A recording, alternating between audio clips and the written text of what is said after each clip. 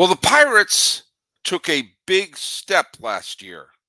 Will they take an even bigger step in 2024? It's the NL Central. Anything can happen. This is Locked On MLB. You are Locked On MLB.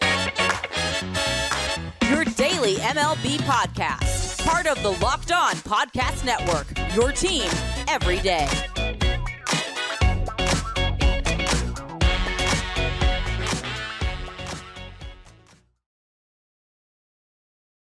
Hello, baseball fans. Welcome to Locked On MLB, part of the Locked On Podcast Network, where it's your team every day. This is the daily podcast. We talk about all of Major League Baseball. I am your host, Paul Francis Sullivan. Please call me Sully. Today's episode is brought to you by FanDuel. Make every moment more. New customers can join today, and you get $200 in bonus bets if your first bet of $5 or more wins. Visit FanDuel.com/LockedOn to get started. This is the daily podcast. I am your host, Paul Francis Sullivan. Please call me Sully. Follow us at Locked On MLB Pods on Twitter, or whatever it's called now, and Instagram. I'm your pal Sully at Sully Baseball on Twitter, Sully Baseball Podcast on Instagram. And for those of you who follow us every day or subscribe to us here on YouTube, be sure to use that hashtag EverydaySully so we get an idea of who is listening to us every single day. And I know someone who listens if not every day, then a lot of the days. He is now going to be going into, I think his fourth season as the host of the Locked On Pirates podcast. It's friend of the show. Say hello to Ethan Smith. What's going on, guys? How we doing? How you doing, Now, wait Sully? a second. Wait a second. Is that Ethan Smith or is that Phil Garner? Who is it? I do have the Phil Garner look going right now. You got a Phil Garner thing going on right there. And you got the Phil Garner hat. He's wearing the black hat there where you got the yellow one there. Those of you who don't realize who Phil Garner is, Phil Garner was the starting second baseman when the Pirates last won the World Series, last went to the pennant. And the first World Series your pal Sully ever remembered watching, which is the 1979 World Series. Still one of the best World Series I ever saw. When I saw it, was the best World Series I ever saw because I was 7. But here we were. You got some good quality Pirates gear on. You got your Stargell Stars on your vintage 79 Pirates hat. You've got, that's kind of more of the Bobby Bo, Barry Bonds era windbreaker you're wearing there. But you're representing a lot of great eras in Pirates history. Always try to. I think that's what I'm here for. You know, I got the Clemente and the Stargell discs that were made by one of our great people. His daughter actually took some old discs and made these bad boys for me with Clemente and Willie Stargell's numbers on it. Got a Bill Mazeroski signed baseball back whose there. Whose daughter? Willie Stargell? No, Locked On Dodgers. Okay. There we go. They got the Clemente biography. If you haven't read it, it's absolutely wonderful, but you'll be bawling at the end of it. Yes. And a lot of good things. Hey, by the way, before we get going, we're going to talk a lot about the NL Central. We've talked a little bit about the NL Central. Excuse me, my nose is itchy, but it's live, so I got to itch. The man's got to itch. We talked a little bit about the Cubs improving their bullpen yesterday with Hector Neris, but this is the NL Central and the AL Central are both complete jump balls right now. And the Pirates have as good a shot to win the NL Central as the Diamondbacks had to win the National League pennant last year, and look how things turned out. Hey, let's go to the trivia question first. We were talking a little bit about baseball stadiums the other day, and the question I had was, when they built the stadium that would become Tropicana Field, the good folks in St. Petersburg built it to lure which specific team? What specific team did they build what was then called the Suncoast Dome in the late 80s?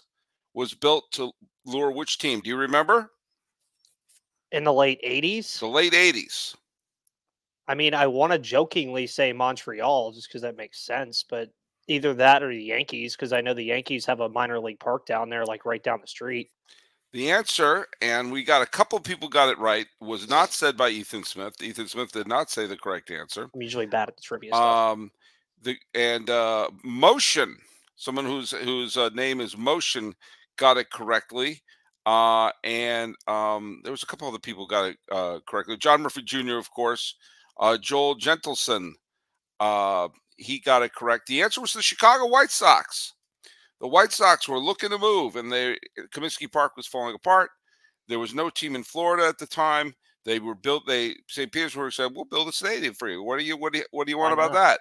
And they built the stadium, and the White Sox decided to stay in Chicago. And then the Mariners almost moved there. The Giants, they were printing out shirts that said Tampa Bay Giants.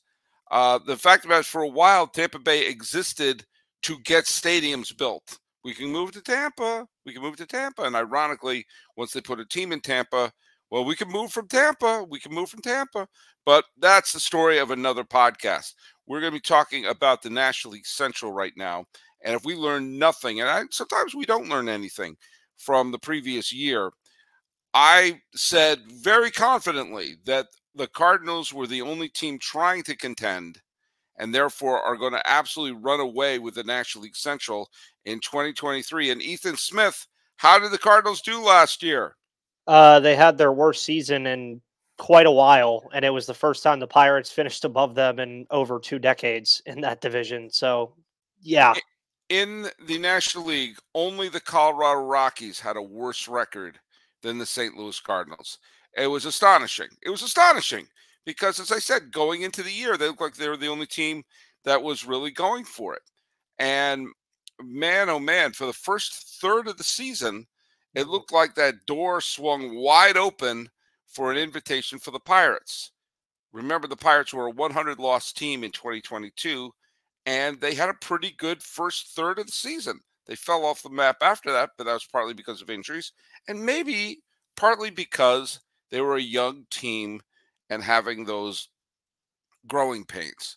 Before we dissect your Pirates, Ethan, tell me your forecast of the rest of the division. They've been playing musical chairs with the managers, but there hasn't been that gigantic impact move.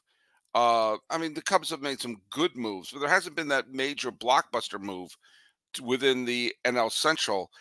What are your thoughts about the other teams and how you're sizing them up at this point? Well, to start, I mean, you look at Cincinnati. I think they're on a very similar trajectory to Pittsburgh. Obviously, they had a little bit more success last year with their call-ups, but similar situation. You're looking at Ellie De La Cruz kind of leading the way, while O'Neill Cruz kind of leads the way in Pittsburgh with the youth movement that both of those teams have seen. You look at Chicago, kind of the same deal, just a little bit on a different timeline. If nobody noticed, and I did a show on this yesterday, I did mention that Cincinnati, Pittsburgh, and Chicago all have 5 prospects in the top 100 in MLB pipeline. So kind of gives you an idea that we might be running 2013, 2014, and 2015 back over again with the Cubs, Reds, and Pirates. Nobody truly knows what the Milwaukee Brewers are doing. Obviously, Craig Counsell's not there anymore. He's now in Chicago. What you said, playing musical chairs. It's been musical chairs there the whole time. But Milwaukee, it's just an interesting case because they didn't really get any worse, but they haven't really gotten any better either.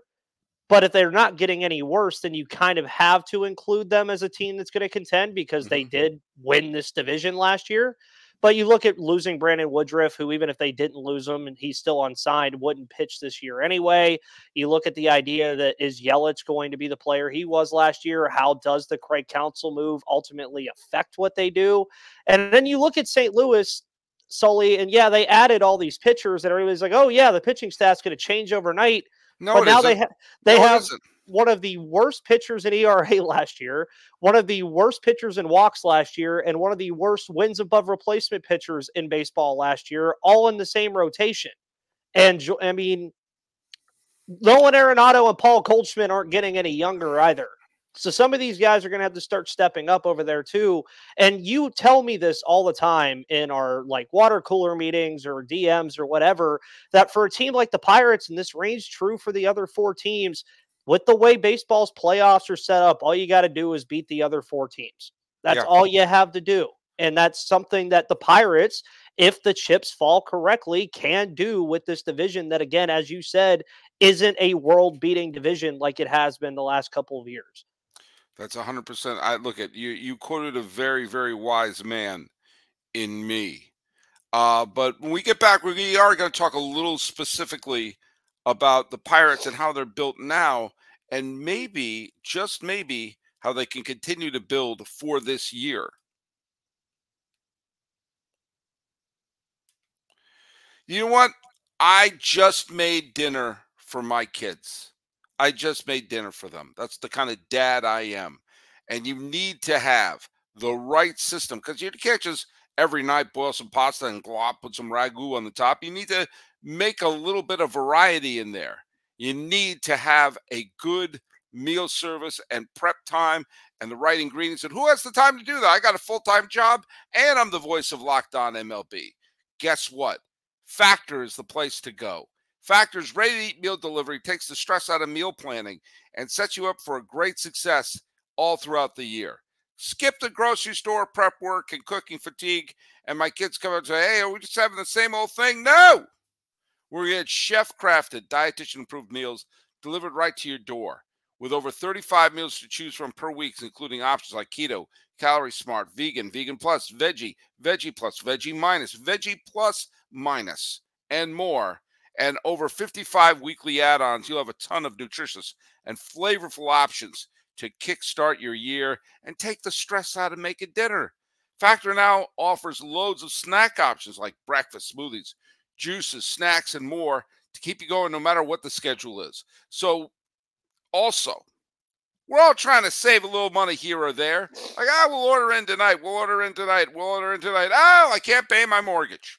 Well, now you can skip the overpriced takeout trap. Factor is cheaper and much more satisfying than takeout. Get chef-crafted, restaurant-quality meals delivered right to your door. They're ready to heat and eat and meet and seat in just 2 minutes, which means more time for you to listen to your favorite Locked On podcast shows.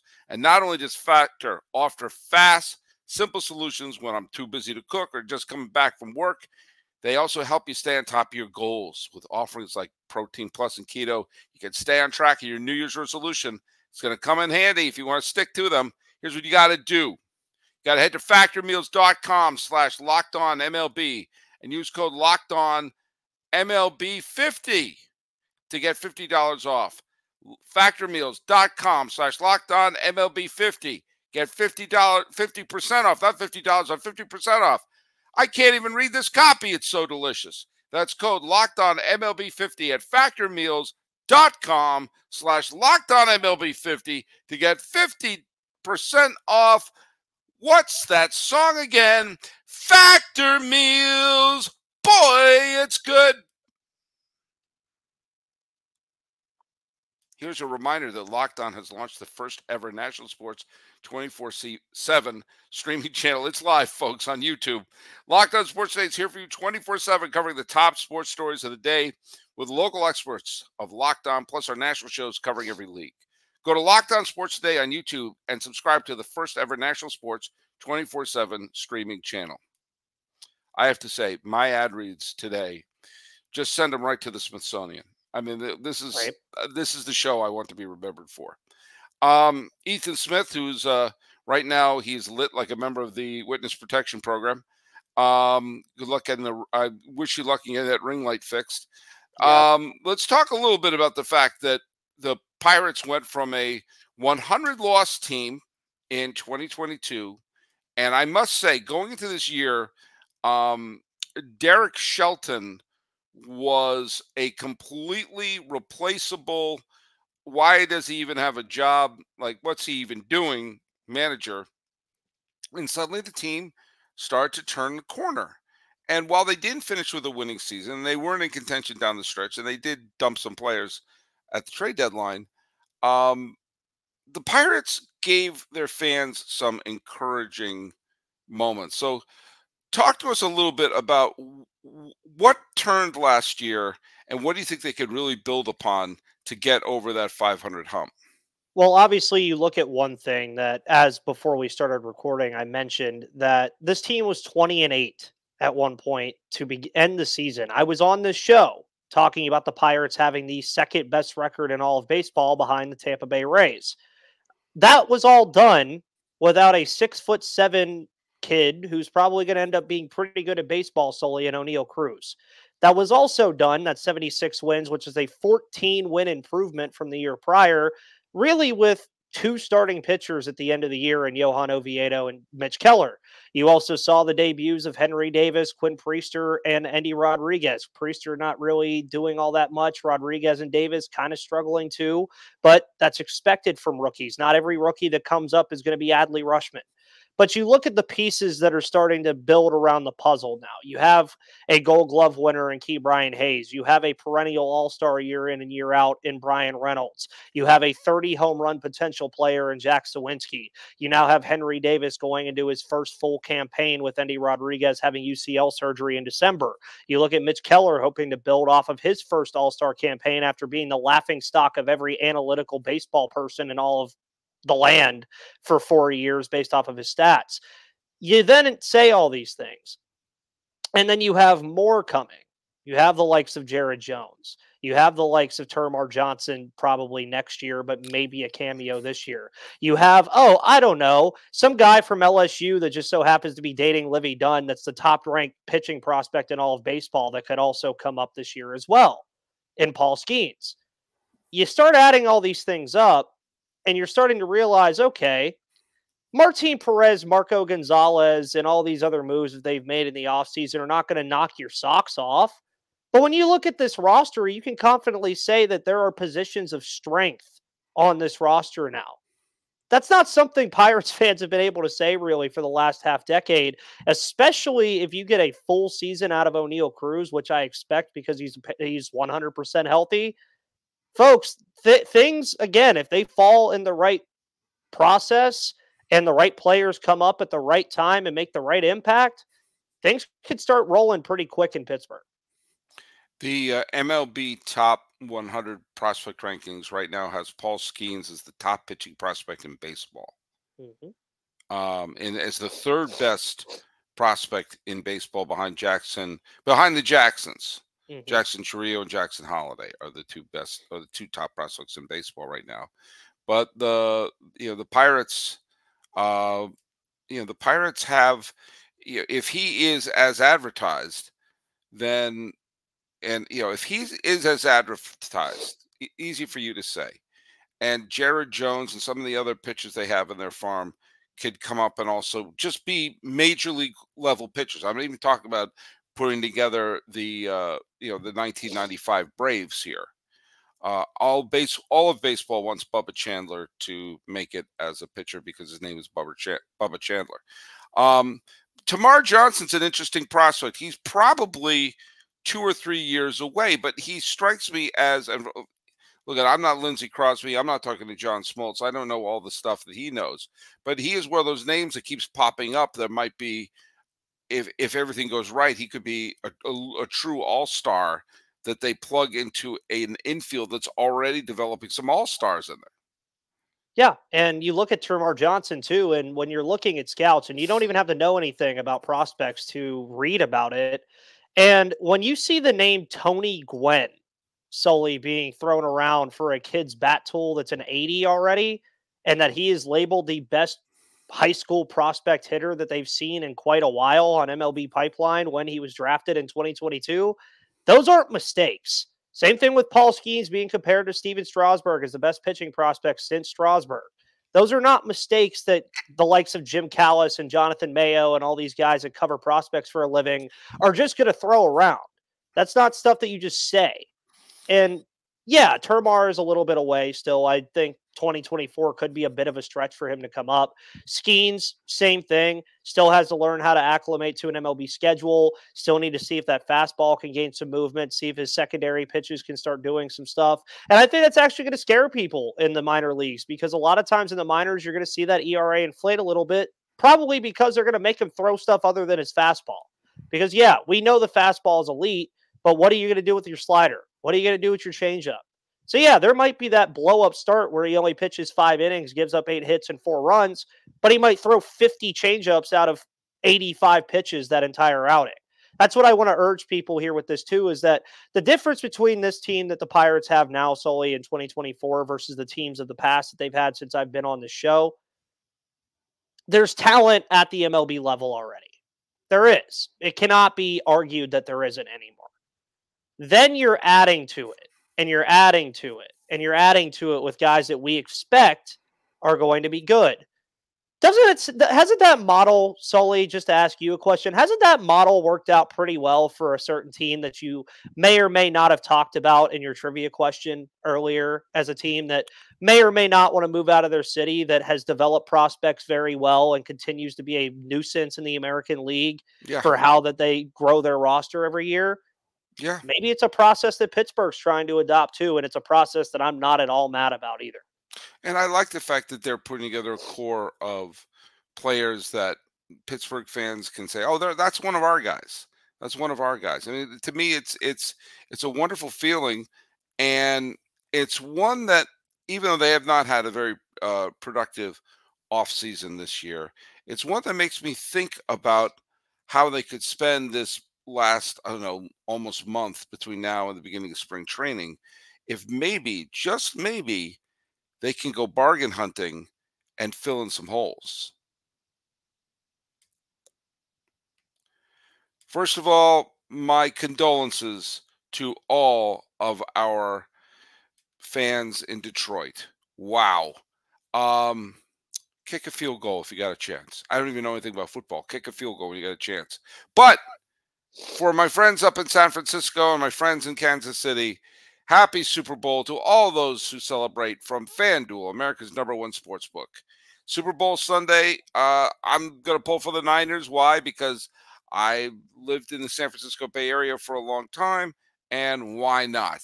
But Super Bowl Sunday in my home means the couch, means quality food, and placing some super bets.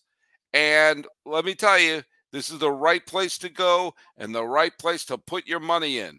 If you want to bet on the Super Bowl, go to FanDuel, because they've got so many ways for you to end the season with a W or 2 or 3. Not only can you bet on who will win Super Bowl 58, but FanDuel also has bets for which player will score a touchdown, how many points will be scored, and so much more. New customers, join today, and you'll get $200 in bonus bets if your first bet of $5 or more wins. Just visit FanDuel.com/lockedon to sign up. That's FanDuel.com/lockedon to sign up. Don't be the Detroit Lions. Go for it and go give it a kick. Make every moment more with FanDuel, who's the official sportsbook partner of the National Football League.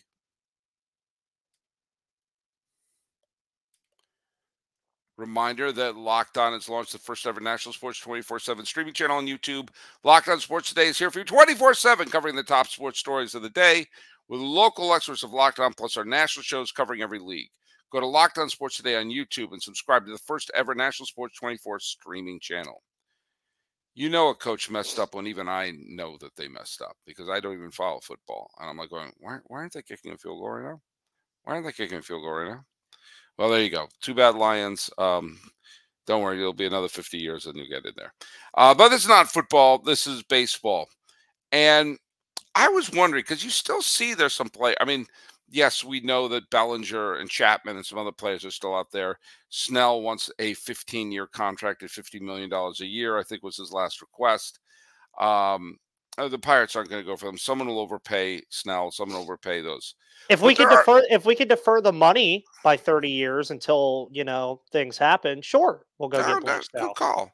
But should the Pirates be looking at the, Brandon Woodruff isn't going to pitch, obviously, this entire year, but should they be looking at Hyun-Jin Ryu?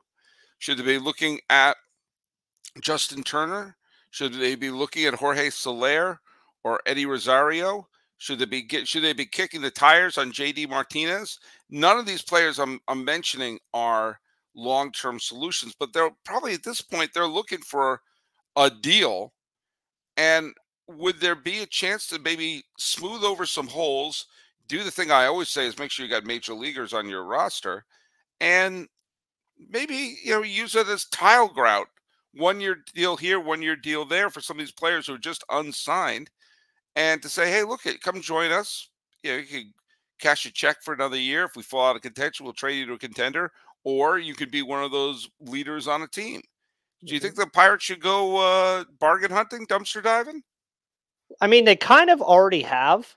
in a sense. You look at Mhm. Martin Perez, I wouldn't exactly call that dumpster diving just because, I mean, the guy was literally a Cy Young candidate in 2022. Marco Gonzalez was a trade asset that they acquired from Atlanta that Atlanta had no business keeping. I think that that's also fine despite the injury risk. You look at Rowdy Tellez, a guy who didn't Oh, have the that's great, I totally forgot they signed Rowdy Tellez. and you look at him and you say, oh, he's whatever. Guy hit 30 plus home runs in 2022 and had an off year last year and still hit 13 with ease. Now, obviously, you bring Kutch back too. Kutch is going to be a part of this team. And I could tell you some names that have been rumored / pretty much the Pirates are interested in. There was a guy last year that played first base that was a Gold Glove finalist for them that they traded into the division, and Carlos Santana. Carlos Santana has already expressed that he would like to go back to a place he's already played in before, that being Seattle, that being Cleveland. Milwaukee, Cleveland, or Pittsburgh. He really liked being in Pittsburgh. Him and O'Neal Cruz had a very good relationship. There's one thing I like about Rowdy Tellez. He can hit the ball. I think his swing in PNC Parks could be great with that Clemente wall being shorter than the rest of the field, but he just can't play defense at first base. Carlos Santana can do that while also offering you the potential of 20 plus home runs again. Bring him back. They've also spoken with Michael Lorenzen, another guy that I, again, would not consider dumpster diving to any stretch of the imagination. He just gets overshadowed in Philly the last couple years by Aaron Nola and Zach Wheeler. Still a very good pitcher. You have another guy that played for the Pirates last year that's still a free agent, and Vince Velasquez, who actually had a pretty decent year until he got hurt. There's options that are there. I mean, there's still 1/3 or like 1/5 of the free agent pool that is still not signed. And like you're saying, Sully, and this is something that I've pondered thoughts on now that we're about to enter February, they don't have to go break the bank and get somebody that it's like, oh yeah, go get that guy. You spent your money on Chapman. That's what you wanted to do. You wanted to shore up your bullpen with a strong guy like Aroldis Chapman. Go get a Carlos Santana. Shore up first base.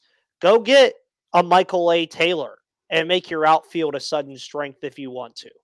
Add a Michael Lorenzen to a rotation that would be fulfilled at that point, because then Quinn Priester, Luis Ortiz, or Rowanzi can have a bounce back year and fill that 5 spot. And like you said, it doesn't have to be anything long term. We're not expecting that. But when the front office, the coaching staff, and the players all have publicly said, we want to compete in 2024, go bargain hunting a little bit and go fill some of these holes and go for it. Because guess what? You start winning. You mentioned it. If you're not winning at the deadline, you just do what you do every year and you trade them off and get some low-level prospects. Let's say this year's different and you're in contention and you already have those pieces, and add on to those pieces as well at the deadline. That's how you win the NL Central. That's how you get to a wild card spot if you're a team like the Pittsburgh Pirates. Bring the stuff in for free, pretty much, because Nutting has the money. I'm not going to go into that whole thing, but bring it in for free and then just add to what you already have. I think that's the mindset that they need to have through this final month and change of the offseason. Yeah, I think you're probably right. And I do think the Pirates are going to contend this year. Not that I think they're going to be a great ball club, but I think they're going to be a low 80 win team this year. And if that's the case, that's enough to contend. Which got in the playoffs last year in Miami. Hell, you'd have a good shot at the pennant. Arizona did it. If right. Arizona can do it with that team they had last year, anybody in the National League can do it, except maybe Colorado. Yeah, well, we'll see, but I think they're going to contend. I do like what the Cubs have done. I don't follow, as I said the other day, I don't follow the Cubs as closely as some other people, but when all I see from Cubs Twitter is them screaming about David Ross's managerial decisions, you got to think switching him out with someone who's a universally respected manager has got to be worth at least 2 wins, and 2 wins would have put him in the playoffs last year. So true. I do like what the Cubs are doing. I think there's a lot of talent on Cincinnati. Obviously, things can turn with St. Louis if some of those bad pitchers just have one decent year. And you're right that Milwaukee, yes, they've lost a lot of people, but have they lost 10 games worth of people? Probably not. No. I think I think you're going to see a logjam. I think only 4 or 5 games are going to separate first place from last place in the National League Central. I think you're going to see 5 teams between 86 and 75 wins, which I guess is 11 games in between. But you know what but I think that there's going to be a logjam. I think they're going to be really squeezed in, which means every win in April and May is going to be a win you don't have to get in August or September. Don't be dumb. You're going to lose games. Don't give games away. So what's your prediction for the Pirates before we wrap this up? Well, I'll obviously have one closer to the season, seeing as the offseason's not done yet. Things can change. Yeah, but if you were to ask me right now, one, I think I love FanDuel as a sponsor. I think their over-under win total, I think it was like 72.5, is an absolute joke. I really do. I think you should hit that over. Like I told you all to hit the over last year, and it hit like 2 weeks before the season was over. I think realistically, when you're looking at this team, you're going to get into September, and I think this is important. You're going to get into September, I think, in the realm of 5 games away. Like, you're going to be 5 games out of the division lead, I think. And that's not insurmountable by any means whatsoever. I'm not saying they're going to fizzle out, but I do see the Pirates potentially having a winning record. That could literally be 82-80 if it needs to be. And with the logjam there, I agree with you. I think the difference could be 78 to 85 wins in that division between last and first place. Pirates could very well be in that 78 spot with some of the stuff that they have dealing with. I'd put them in the realm of 77 to 83, 84 wins as a maximum, just because there are still a lot of questions that I need answers to and that the Pirates need answers to. And you're also relying on a lot of health to work out in your favor. And sometimes in baseball, that is not the thing you really want to be hoping goes in your favor. But if it does, this team has the chance to do it. Obviously, my confidence level is low on that. But I would say 77 to 83, maybe 84 wins is probably where the Pirates will sit. But they're going to be that team, Sully, that like when they travel to Los Angeles to play the Dodgers or they travel to Atlanta to play the Braves, it's not going to be, oh, we're playing the Pirates. This is a free series win. I think this is a team that's going to go other places and actually give teams hell. I really do. Well, and on that note, we got to say goodbye to our friend Ethan Smith. We will throw out our trivia question, which is the last time the Pirates won the National League pennant, which future Hall of Famer was on the mound when they clinched the pennant? Don't you answer that, Ethan. That's for our listeners to answer. What future Hall of Famer was on the mound clinching the pennant for the 1979 Pirates, the last time they won the pennant? Ethan Smith, tell people where they can listen to your show. Obviously, you can find the show on any podcast platform that you find Sully, Spotify, Odyssey, Google Play, Apple Podcasts, all that stuff. Find me on Twitter or X, whatever you call it now, at MVP_Ethan or at Locked On Pirates. You can also find my writing work over at Steel City Pirates, where I've written about a lot of good stuff over the last week and change. So check all that stuff out, and thank you guys for always listening to Sully's show and my show.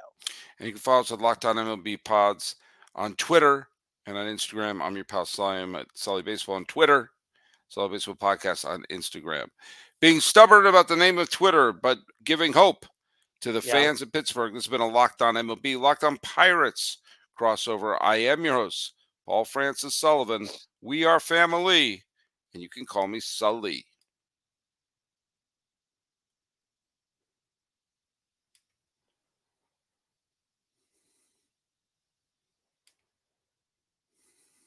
Nice. That was a good